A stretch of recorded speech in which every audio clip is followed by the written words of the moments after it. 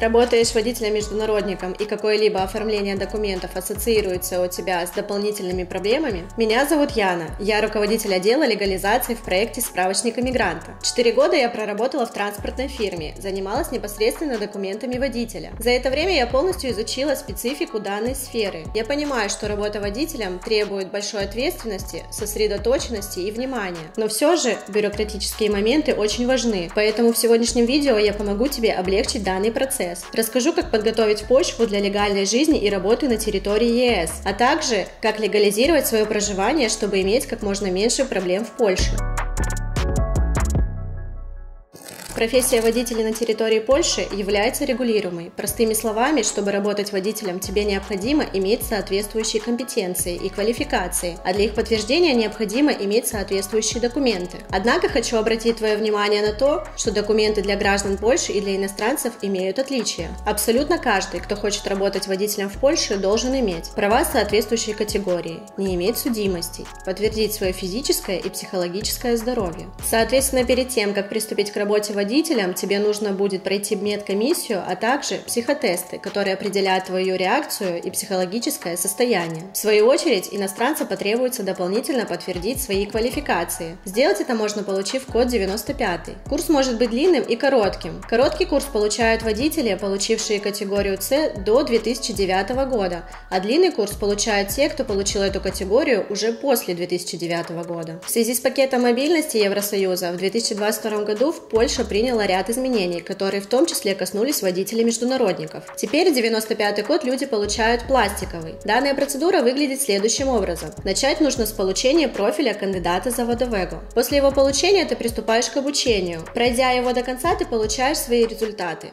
а ужин в свою очередь печатает для тебя 95-й код. Все чаще на территории Евросоюза начинают требовать, чтобы 95-й код был вписан в права. Соответственно, люди, проживающие более 180 дней на территории Польши, меняют свои права на польские. Здесь есть два варианта решения. Можно просто получить польские права с надписью о том, что они были выданы на территории Украины, а если ты хочешь, чтобы на правах была надпись о том, что они были выданы в Польше, изначально тебе потребуется поменять просто права на польские, а потом отдать их на замену, чтобы туда вписали 95-й код. После этого необходимо получить красную бумагу или świadectwo kierowcy, документ европейского образца, который подтверждает то, что водитель соблюдает все необходимые требования для работы в Европе.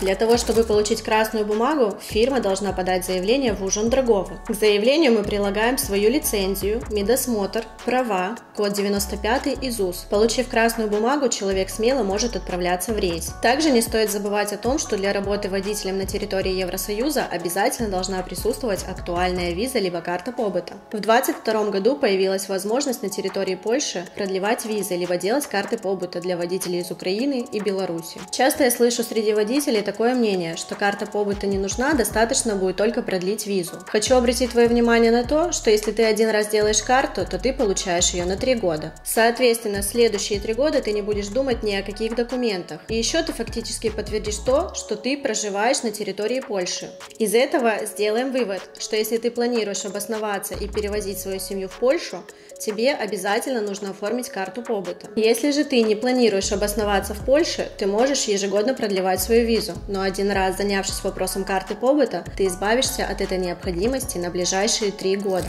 Еще я хочу обратить твое внимание на тот факт, что в интернете есть очень много мошенников, которые предлагают пройти медосмотр без твоего присутствия, также получить 95-й код без фактического обучения. Я не рекомендую прибегать к данным действиям, ведь это является подделкой документов и уголовно наказуемо, что в будущем может привести к фатальным последствиям. Сейчас подобные махинации строго контролируются законом, и мы неоднократно сталкивались с тем, что спустя большой промежуток времени людям приходило напоминание о давней ошибки.